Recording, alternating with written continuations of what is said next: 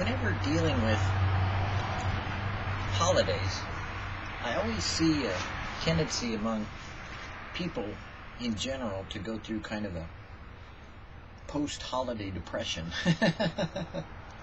It's almost like postpartum depression. It's like after the hype and the energy level being so high for so long of trying to be with family or experience the holidays or find out some news from relatives that you didn't know before because you went and visited, or the idea of beginning to settle back down into a daily routine. And now that it's winter, of course, it's a long haul to seeing more light on the subject or having more energy levels to begin to rise back up.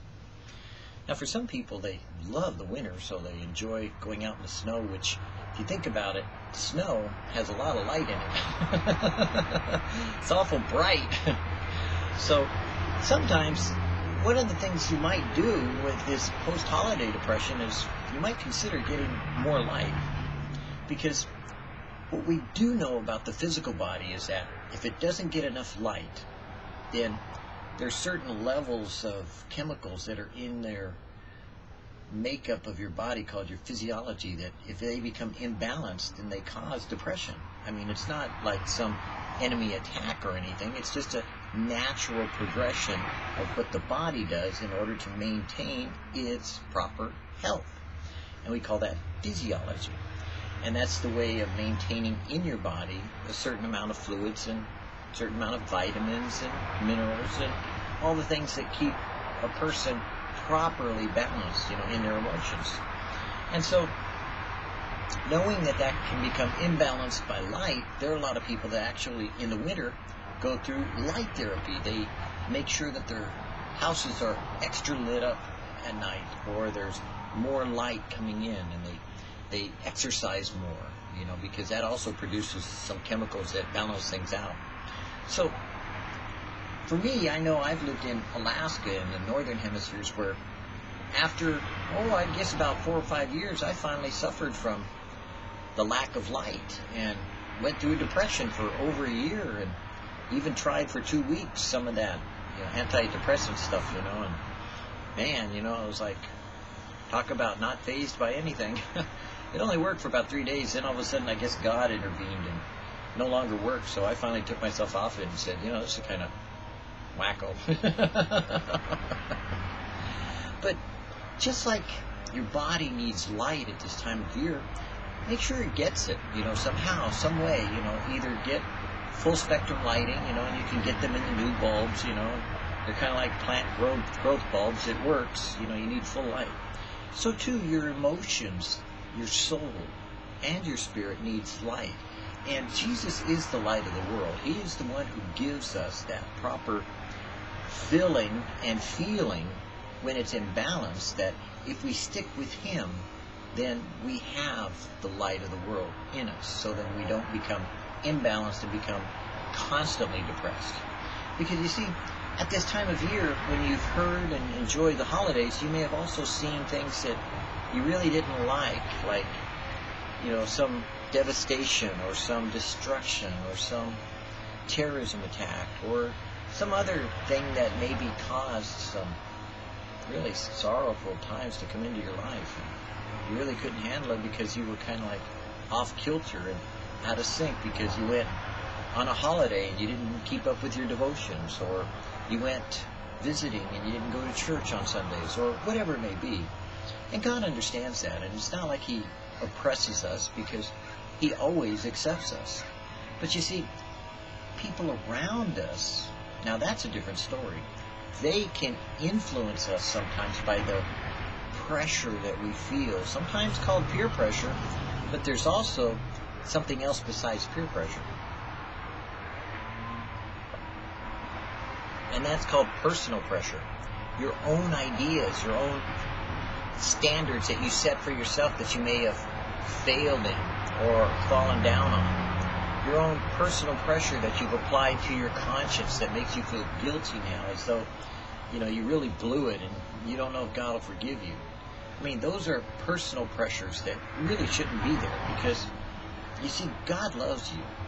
God has always loved you, and God will always love you till the day you die, and He accepts you home, because He knows what you're going through. He sent His Son to let you know that He would experience the same thing you've gone through. So in doing so, we can relate to God in a personal and intimate way that causes us to remind ourselves when we are down or depressed, or we're suffering from I like to say more, the inability to discipline ourselves in a constant way where we could just have fun in a kind of like smooth, rolling, wave-like motion. But instead, when we do holidays, it's usually like skyrockets, and you go blasting off into the sky, and then you explode all over everyone with joy, and then you come down. And that's what happens sometimes even in worship services. People get all so excited, and then afterwards they're wiped out. And that's why you see a lot of letdown after church services. So too, in these holidays, you see a lot of letdown and even post-holiday depressions from just not having everything in balance and not enough light in your soul, in your spirit, and in your physical body. When you feel out of focus, most of the world feels that way one time or another, even those who seem to have everything to make them happy. Unfortunately, this also includes many Christians.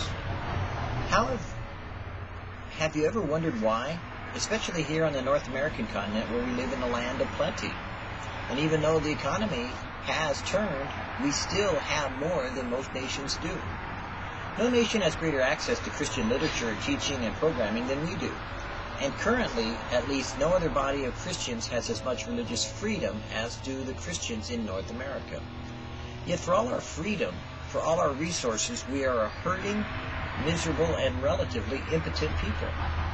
We are ignorant of the power which is in us. As I sat meditating on the first week's study in Henry Blackaby and Claude King's Experiencing God, a devotional, the statement, "The focus needs to be on God and not on life," caught my attention. Suddenly it all clicked into place. Misery comes when we are the focus of our lives. Reason with me for a moment. Where is much of the emphasis in the world today? Isn't it on self?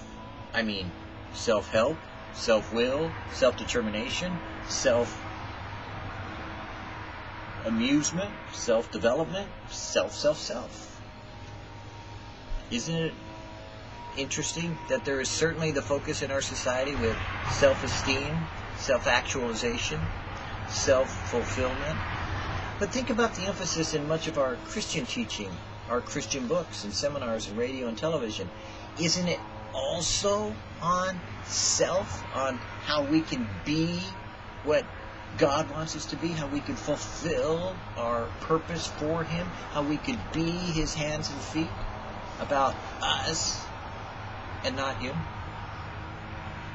And what is this focus accomplishing? Are the majority of Christians any happier? Are they more productive? Are they walking in greater power? Are they being used of God to impact their society? Statistics, frankly, tell us no, they aren't. However, when God becomes the focus rather than self, then everything takes second place to His will for our lives. In essence, nothing else really matters. He is the only one whom we have to please.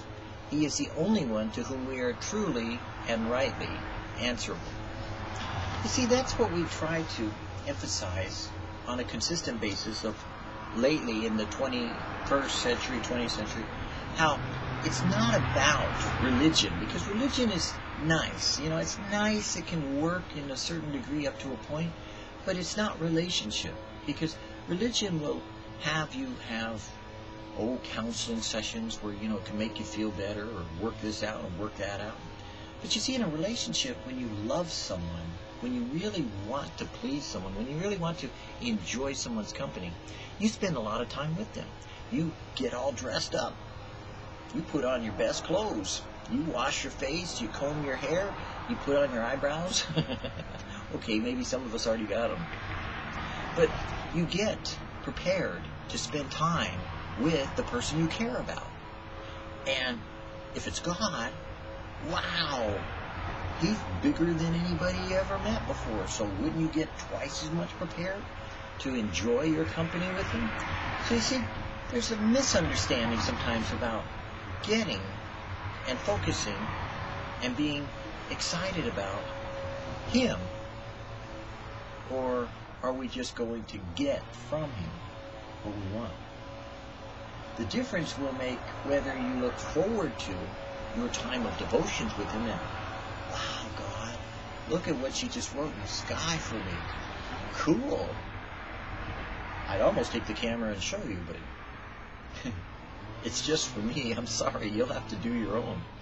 But when I spend time with my Father, it's like, even my wife watches, she goes, man, you're like lit up. It's like, it's almost as though you're a different person. And I am. Because then my spirit is revived and I'm excited and it's like, yeah, God, I hear you, I see you, I understand, it makes so much sense, it's perfect, and it's so much joy then. Of course, after spending time with God, I walk back out in my day, I'm kind of like, alright, let's go do our thing. So I'm just like you. But you see, that depression and that downtime was caused because you got so obsessed with enjoying for yourself and others rather than participating with God and what He's doing. Because if you ever noticed, when you do things with God and participate with Him, He brings a joy that seems to never end. It just keeps kind of bubbling up. Just an artesian. It's a constant stream that goes outward and it affects everyone around you. Big difference. And you don't feel depressed about it. Now when you cut off that stream and you start refocusing in on yourself, like, oh no, what am I going to do? Instead of, wow, God, look at this. I just got an eviction notice. What are you going to do about it? Big difference. It's funny how that works when you change the focus of your attention. Because you see, you can look up and see the heavens open up before you and the salvation God brings. Or you could look around you and see all the problems that exist in your life and all the circumstances that are going to drown you.